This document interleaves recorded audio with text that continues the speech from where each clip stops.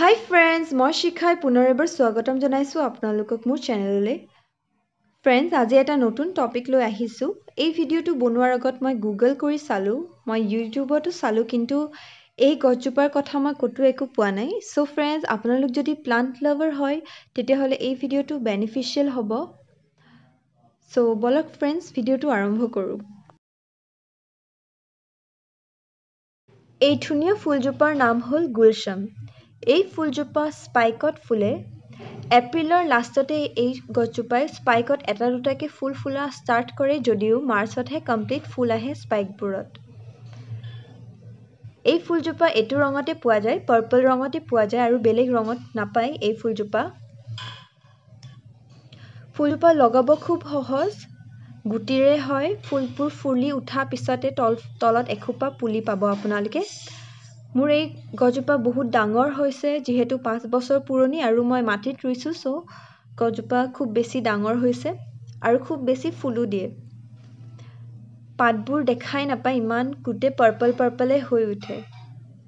So friends, আপোনালোকেও যদি এই গছজোপা লগোৱা নাই গাৰ্ডেনত তেতিয়াহলে লগাব পাৰে আৰু এই গছজোপা 12 মাহো থাকে। ইয়াতে এতিয়া গুটি হৈ আছে, ফুলবোৰ মৰহি গ'ল, ফুলি মৰহি গ'ল, সো তাত এতিয়া গুটি হৈ আছে। এই গছজোপা মোৰ খুব প্ৰিয়, এই গছজোপা মোক মোৰ পেহীয়ে দিছিলে, সো বহুত প্ৰিয়। ইয়াত কলি ওলাই আছে আৰু গছজোপাৰ ফুলবোৰো খুব ধুনীয়া, লগতে কালাৰ কেইটাও খুব ধুনীয়া। এইকেইটা কলি ওলাই আছে আৰু ফুলবোৰ ফুলিয়ে থাকে, ইমান জলদি মৰহি নাযায়, সো এইটো এটা বহুত ভাল প্লাস পইণ্ট হয়।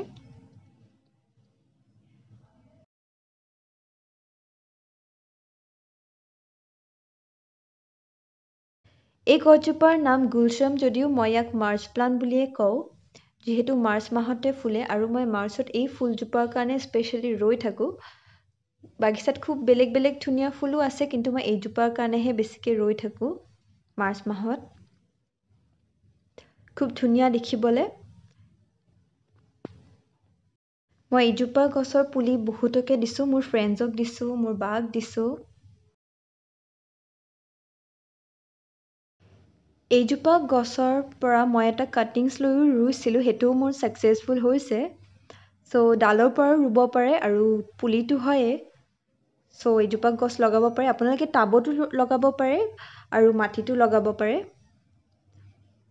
মোৰ জোপাটো খুব ডাঙৰ হৈছে, এই তলফালেও ফুলি আছে দেখিছে।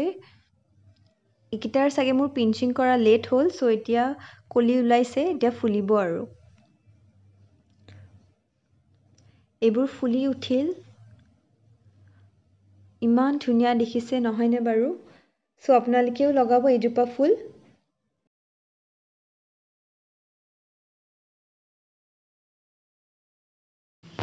এই গছজোপাৰ ফুলবোৰৰ কোনো গোন্ধ নাথাকে, যেনেকৈ আমাৰ গোলাপৰ থাকে বা জেচমিনৰ থাকে। এই গছজোপা নন ফ্ৰেগ্ৰেন্ট হয়, সো গোন্ধ নাথাকে কোনো। সো ফ্ৰেন্ডছ, আজিৰ ভিডিওটো ইমানতে শেষ কৰিছো। যদিহে ভিডিওটো ভাল লাগিছে লাইক কৰিব, শ্বেয়াৰ কৰিব আৰু মোৰ চেনেলটো সাবস্ক্ৰাইব কৰিব। ওকে ফ্ৰেন্ডছ, বাই।